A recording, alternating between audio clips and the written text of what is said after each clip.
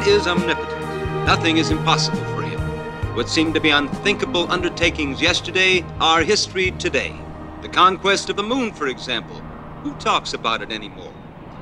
Today, we are already on the threshold of conquering our galaxy, and in a not-too-distant tomorrow, we'll be considering the conquest of the universe. And yet, man seems to ignore the fact that on this very planet, there are still people living in the Stone Age and practicing cannibalism.